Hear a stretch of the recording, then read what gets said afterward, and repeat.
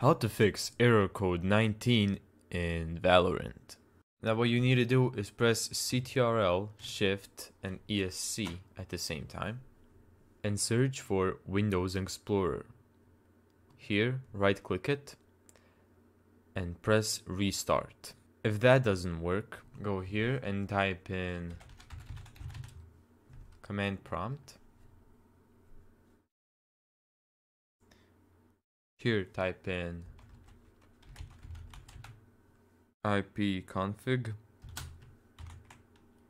/flush DNS and press enter.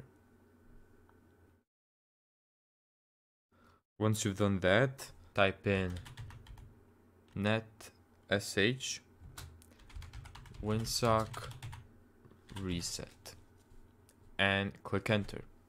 After you've done that, type in sfc/scan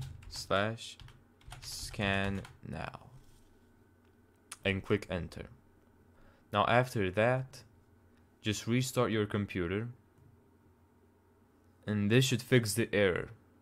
If the error still isn't fixed, it's probably a server issue, and the best thing you can do is just wait until the server issue is fixed. And that's how to fix error 19 in Valorant.